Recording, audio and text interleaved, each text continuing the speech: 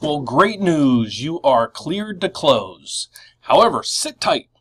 The reason being is there's still some things that we need to do.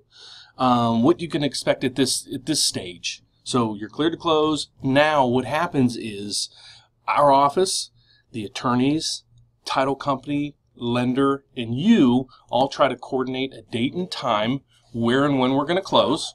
Okay?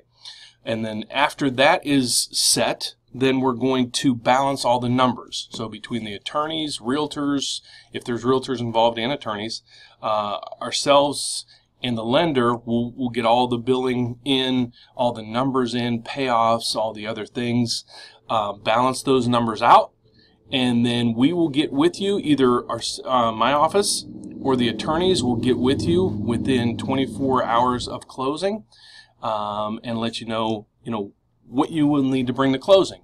Virtually, what the money situation is going to be, how much you're going to need at closing, if you need any money, and any documentation that you might need at closing, such as an ID and or if there's anything else that's deemed necessary with your loan.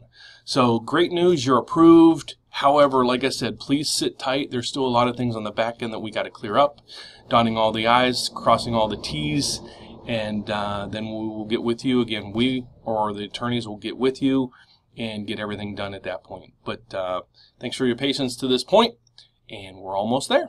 Take care. Have a great day.